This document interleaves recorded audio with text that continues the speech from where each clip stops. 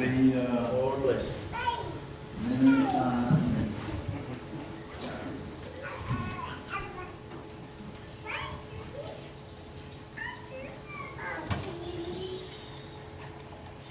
I've enjoyed getting to be out with my brothers and my sisters tonight.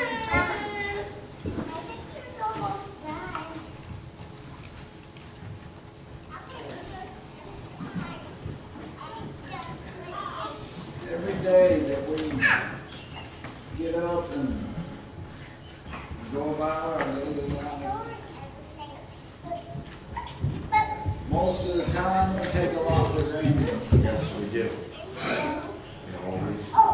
We take our family for granted, Mama, that they're going to be there Yeah. when you get home. We take a lot for granted that maybe we feel like the Lord, He knows us, that all of our families going to live a long life.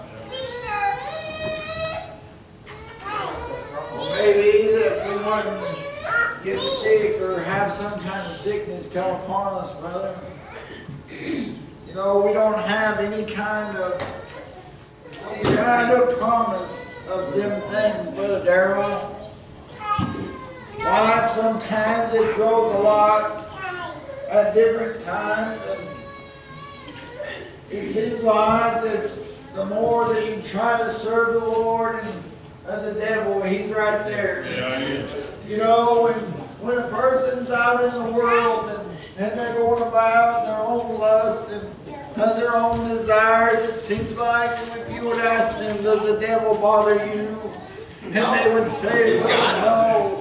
He don't bother them, but you know, you talk to a young child of God that's trying to seek Him out, and you ask them, does the devil bother you? And they say, he's on my back.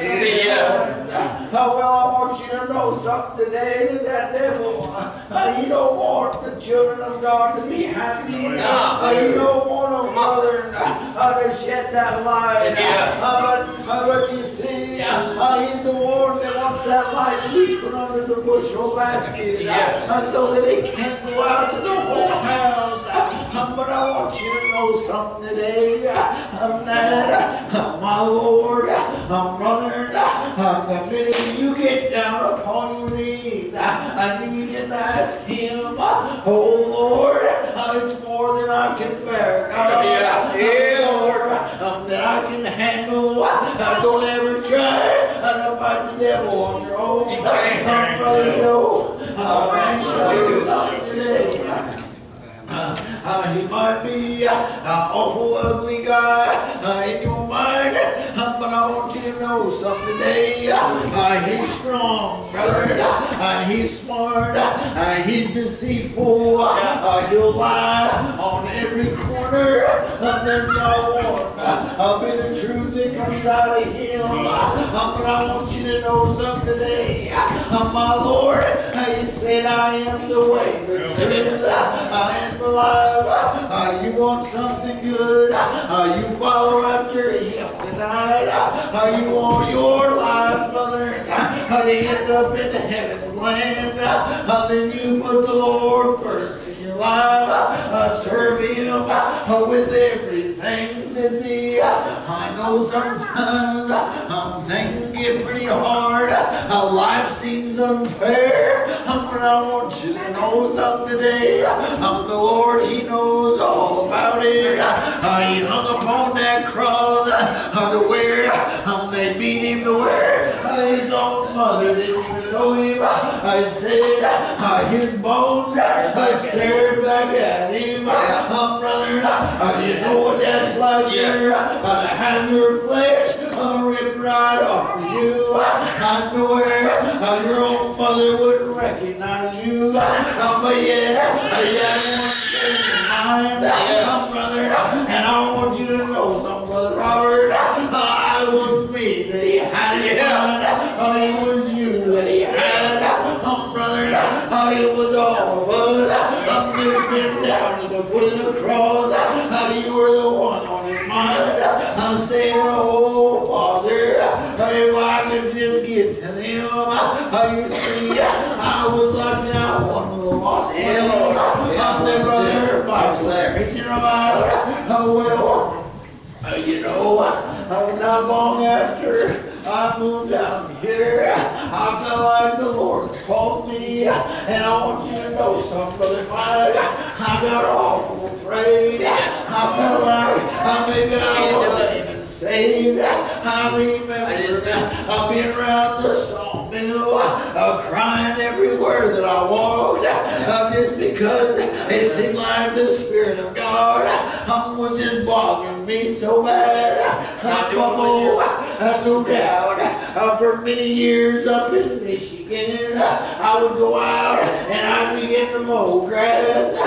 Jeremy would come and work with me sometimes, and I'd be out there behind that mower, and I'd be preaching away. And I thought, what in the world this is? And I remember going to Uncle Chris and telling him I thought maybe something wasn't right. He said, buddy, don't worry about it.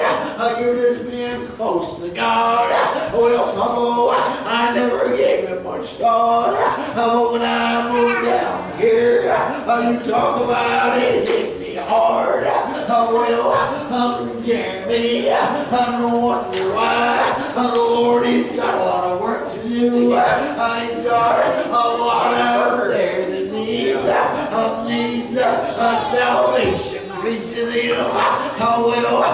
Me and Daryl, one time there was an old lady. She said about right here, and she had a husband who wasn't in the church. His name was Tom, and her name was Sister Dorothy. He was getting to where he wasn't going to live very long, and she was doing everything that she could to put the Word of God in front of him. And I remember Brother Daryl calling me and saying, Chad, we're going to go over to have a church service over at her house there. And you know, Brother Larry, when we went in there, it was just me and Mother Darrell and Sister Dorothy and Tom. Just four of us there, Mother. And I thought, how in the world are we going to preach here? What in the world? Well, I want you to know something. When Brother Mike was up and he said, where two or three are gathered together in my name, I'll be there in the midst. I want you to know something today. That saying, brother, it's true right now. Daryl knew I was scared, and he said, I'll go first for you. And brother, you got up and preached to that man about the one that hung on the cross. And you know what? That day right there, I learned something. That the Lord, He'll bless you. If you'll just try a little, if you'll put Him right out there in front. Brother, I don't know about that man, but I want you to know something. He didn't live much longer. He met the all-powerful God, and where he stands with Him, that was between him and the Lord.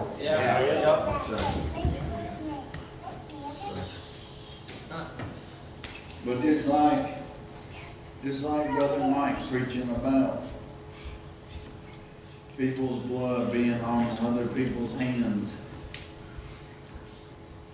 when you feel like that the Lord's bidding you to say something to somebody, you should take heed to it.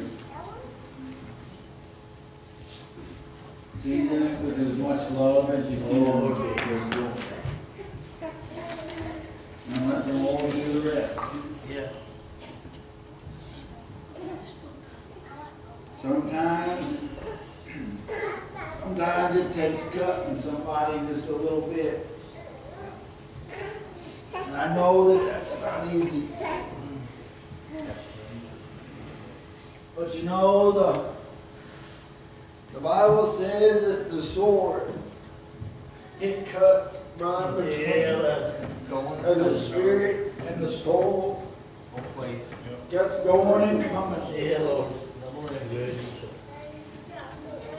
Sometimes we need to be cut way down deep, Brother Joe. It's like planting that little seed. When you get that little cut down up, and it begins to heal, just like planting that little seed way down in the ground. And it gets a little bit of water on it. You know, it isn't no time, and it begins to sprout just a little bit. Well, that's the way that the Word of God works. If you want something good in your life, then you take that Bible right there, and you study it and you read it. You look into it. I know that there's stuff in there that you're not going to be able to understand. And there's names in there that you're not going to be able to say.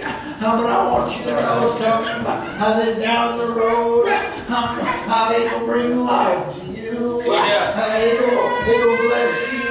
It'll bless your family. There's things in here that says, oh man, maybe you got a wife that don't believe. And you know that maybe you could be the light under her. It says, maybe you got a husband that don't believe. Maybe you could be the light under him. Well, we don't know all these things the way that the Lord does. We gotta try. But I do know that when we put the Lord first, and when we put His Word first, then He will take care of the rest. It doesn't say that it's going to be always perfect. You know, I've heard the saying, even as a bed of roses, well, there's thorns in there. Don't wiggle around too much. You'll find them. That's right. That's for sure. Well, with these few words, I bring the Pilgrim's Prayer Church to their seats in silence.